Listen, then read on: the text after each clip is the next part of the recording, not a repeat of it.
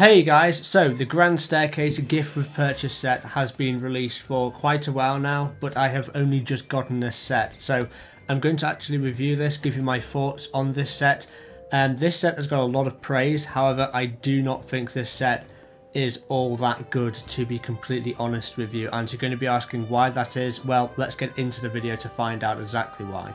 Okay, so taking a look at the minifigure for this set, we run into our first issue, and that's the fact that this minifigure is not unique. It is nothing to write home about, it's not special. All these prints we have seen before in previous LEGO Harry Potter sets, and if this was the only issue with this set, then it wouldn't really be that big of a drawback personally, but the fact that there's this amongst other issues really make this a disappointing set for me. But let's move on from the minifigure and take a look at the set itself. So with this set we don't get any unique prints either, no new parts as well. We do get 18 stickers though, and considering this set would be probably a $20 set ordinarily if it wasn't a gift of purchase, 18 stickers in a $20 set is pretty terrible, I'm not gonna lie. Especially considering this set isn't an expansion. It's not, something that can be expanded to our 2021 to 2022 expansion system. It's not the right dimensions to really go along with those sets, unfortunately. And if it was its own diorama, like the Star Wars sets that we've seen recently, or the Jurassic Park set that we've seen recently, those little like movie scene dioramas, I would be okay with that. But at least provide the black border that we see in those sets as well, not just these, we don't really get much of a base, we just get some plates.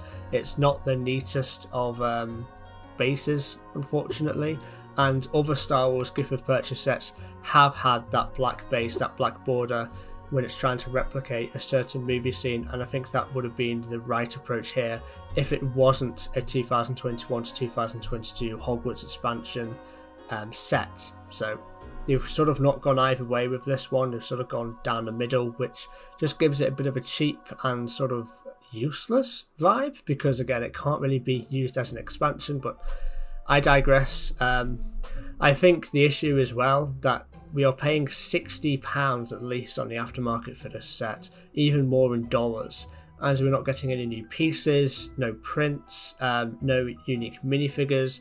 We're just getting a new and unique sticker sheet, right? That's basically everything that's new with this set, and for the price that you're going to be paying for it on the aftermarket, I think that's pretty ridiculous. And the portrait of the fat lady, again, it can't even open, which is a bit of an issue, as well as the fact that Hermione doesn't really have a place to stand. She only has one place to stand, and that's at the foot of the stairs. She can't really be, I guess you can balance her on top of the tiles, if you wanted to put her on the staircase, but that means if you went to move the stairs, then she'll probably fall off. So overall it's just pretty underwhelming for me. I guess a lot of people like it, and that's fair. I think the concept for this set is really good, but I think the execution in a lot of these areas is definitely underwhelming. And yeah, that's just generally my thoughts on this set.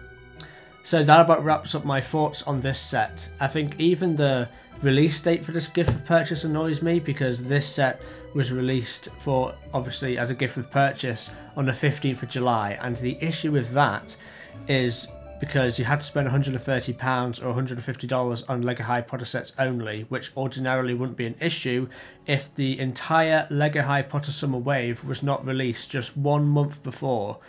They could have easily released this alongside the Summer Wave, so those hardcore Harry Potter fans who are going out on day one, or at least buying all the sets within the first month or so, are going to qualify for this gift of purchase.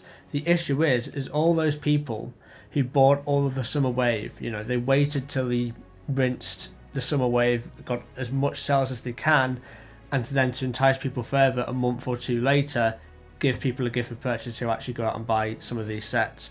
Now, people like myself who bought all the sets day one, or even people who bought it just even 2, 3, 4 weeks later, everyone already owns the sets at that point, so it wouldn't make sense to spend another £130, $150 on more LEGO Harry Potter sets to qualify for this when they've already got them all. So it sort of punishes the hardcore fans, if you see what I mean, because those are the ones who already have all the sets, and thus it's not really practical for them to spend another £130 on sets they already own just to qualify for this set.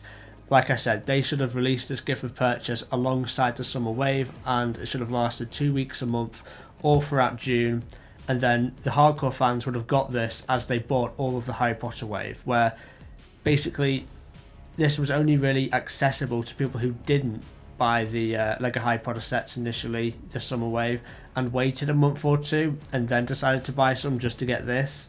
It's sort of punishing that hardcore Lego Harry Potter fan community, which obviously is an issue. And again, you're not getting too much with this set. I mean, the aftermarket price on this set is over £60. I've even seen it go for over $80. And you're not getting any new prints, any new pieces. Even the minifigure isn't unique. And the 2018 or 2019, I believe, Diagon Alley gift of purchase came with a unique minifigure, a unique Ollivander minifigure, which made that set a bit more special. This, you don't get anything significant in terms of exclusivity, right? You get nothing essentially apart from a sticker sheet.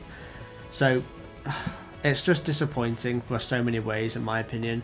Maybe I'm being too harsh, but let me know what you guys think down in the comment section below. I've been TopicBricks. I'll catch you tomorrow for another Lego Harry Potter video. I'll see you there.